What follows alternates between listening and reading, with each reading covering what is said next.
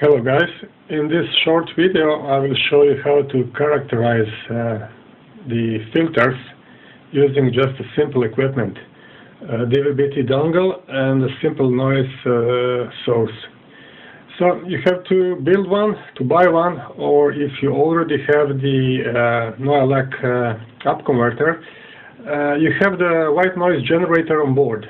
So finally, this is a place where you can use your generator to characterize the filters. Besides that, we need a simple piece of software. It's a Touchstone software, freeware version, where you can have something like this. Actually, it's a spectrum analyzer, where you can analyze the spectrum that your DVB-T dongle is receiving. The only odd thing is that the maximum span we can use is 300 MHz, but this is good enough for us. So I can show you how it's working. What we can see here, this is actually a noise floor. The signals you are seeing, this is leakage. This is leakage because the DVB-T dongle is not sealed properly for the RF, and these signals are coming through the plastics and through the coaxial cable. But never mind. I will now connect my signal source, which is amplified by the LNA for all or any other kind of amplifier, just to give some more power, because my noise source is a really low power used for measuring the noise figure of the devices. So I will just connect the noise source, and then you will see. You will observe the signal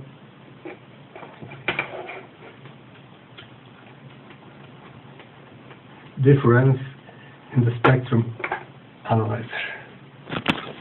So here we are. So this is our signal. It's not flat. Of course, the response is not flat due to various things. The sensitivity of the DVB-T dongle on the lower frequencies, as well as the characteristic of the noise generator, but good enough for us. So I'm spanning from the center frequency is 145 megahertz, and the span is 300 megahertz. So let's say from 0 up to 300 megahertz, more or less. So this is the signal that is going from the noise source to the DVB-T dongle. And now I will connect the filter. I will disconnect the bridge, and I will connect a simple filter, a helix filter, 3-pole helix filter, a good one, for the 145 that I'm using for my satellite observation and satellite monitoring. So this is the 3-pole filter, the noise generator, DVB-T dongle, and this is the characteristic of the filter. So you can observe the passband. So, and also approximately you can measure the losses in the filter. So let's say on 120 megahertz, we have minus 115, comparing to the minus 79, and you can read the attenuation. Of course, we are limited with the dynamic range of the DVB-T dongle, but still good enough to characterize the filter and to see what is going on. So I can do another thing. I can change the bandpass filter with a simple notch one.